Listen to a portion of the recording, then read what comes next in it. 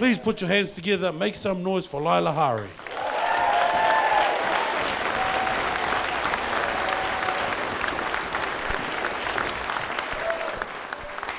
This is the 5th meeting on this roadshow.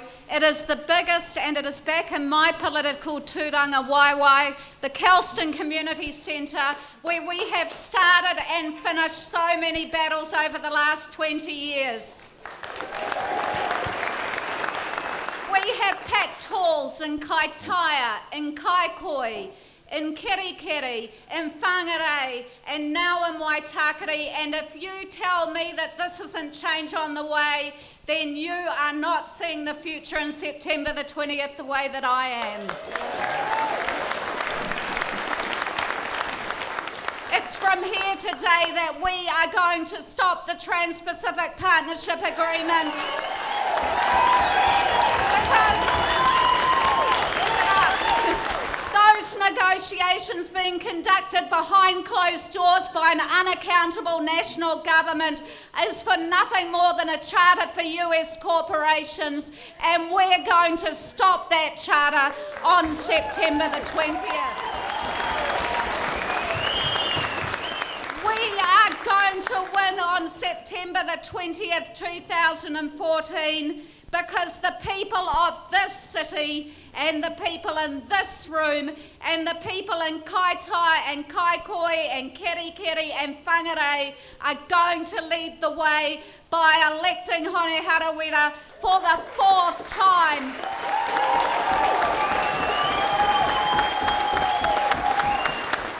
I'm proud to be in a party that says it wants to put the 200,000 children who go to school in this country without an internet connection at home and without the liberation that that internet connection can give them online, because they have a right to that resource. It is a human right, and I'm standing up for it.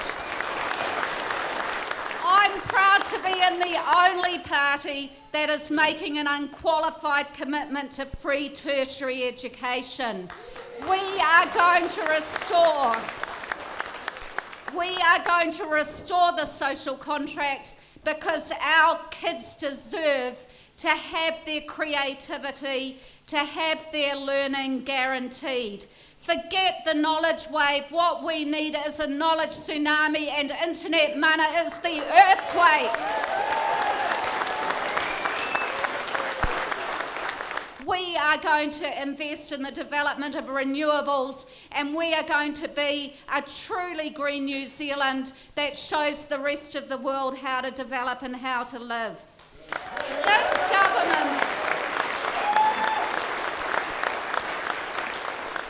this gang that is officially known as our government, has been waging a war on young New Zealanders for the last 6 years. Even though we managed to get rid of youth rates, they put them back in.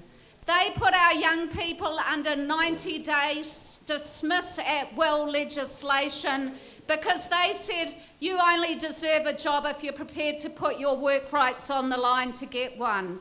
Well, we're not scared of young people. I want to hand over power as quickly as possible to people like Roshni Sami and Chris Yong and Miriam Pera and Gil Ho and Ray Calver, the young Internet Party candidates who will take this country forward.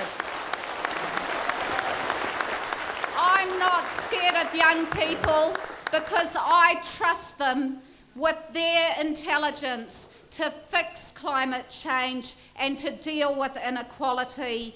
And I'm not scared of honouring the Treaty of Waitangi either.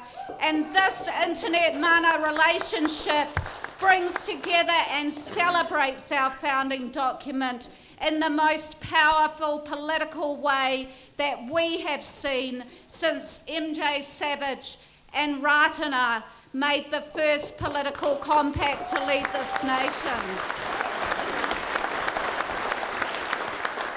The Aotearoa New Zealand that internet mana is inspiring and wants to lead is an independent and sovereign nation, and one that celebrates the sovereignty of Māori within our constitution and as part of that community deal.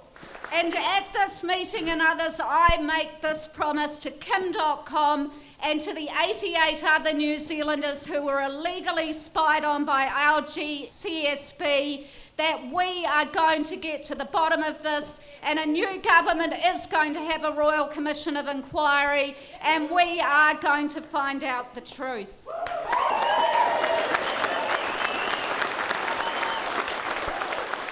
You don't fill halls like this from Northland to Auckland, and we're on our way to Bluff and back without New Zealanders being hungry for change.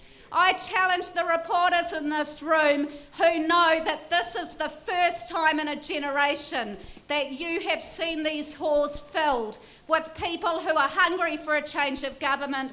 We're going to deliver that on September the 20th.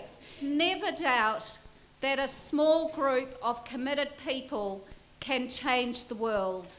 Indeed, it's the only thing that ever has. Got up.